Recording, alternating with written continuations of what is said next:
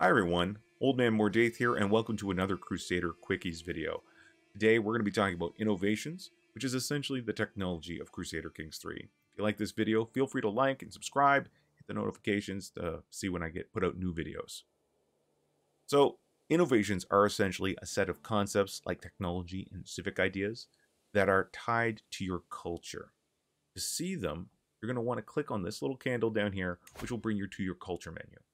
Then you're going to want to select the Innovations tab right here. You'll see that there's 4 eras, and each era has a set of innovations underneath of it. We're going to do another video dealing with eras and progressing through them. Each era, as I said, have different innovations.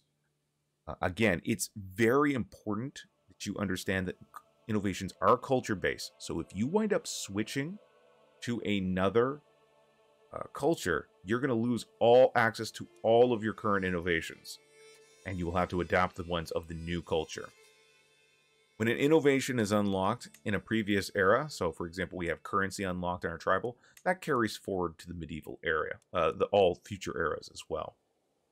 Innovations are shared between all members of a culture. If one Franconian, for example, has coinage, all Franconians have coinage. There's a progress bar for each innovation, and it will fill up eventually, unlocking it. Each month there's a chance that it will make a small amount of progress, and that progress amount can be modified by increasing the average development of cultural held counties. And we'll do more on development in another video as well. The little blue outline over your innovation indicates that the innovation is currently being affected by exposure. So this is usually from an adjacent culture or another culture with shared religion. It gets a hefty boost to your innovation progress chance per month. You can see normally we got a 5% chance, but because this is fascinated, it's giving us actually a 45% chance. That's a boost of 40%. So in addition to that, if you are the cultural head, you can set as what is a fascination. And this will also give you another hefty boost to your monthly progress. That's indicated by the little yellow bar, little outline here.